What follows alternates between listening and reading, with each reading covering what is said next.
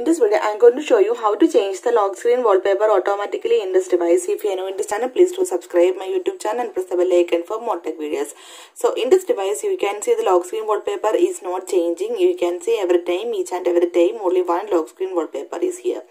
I will show you how to change the lock screen wallpaper automatically in this device. For this, go to settings and here you can see the option home screen and lock screen magazine.